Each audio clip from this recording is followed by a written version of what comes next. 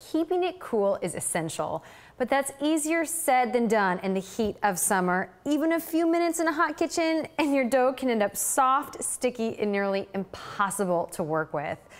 But it is possible to make pies even in the heat of summer because there's a better way.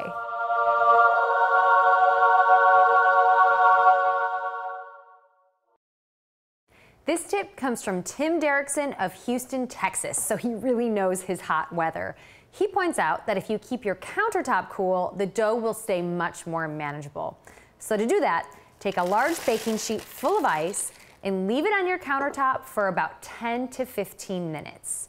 When you're ready to roll, just remove the baking sheet and wipe down any condensation.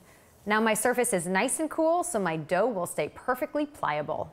Now this tip works for Corian, granite, marble, and most other solid surface countertops. It does work for laminate, but it just might not keep its cool for as long. And if you have a wood countertop like I have here, I suggest you get a big slab of marble like this. Now my pie dough is ready for my pie plate and it's still nice and cool. For more tips and recipes, visit finecooking.com.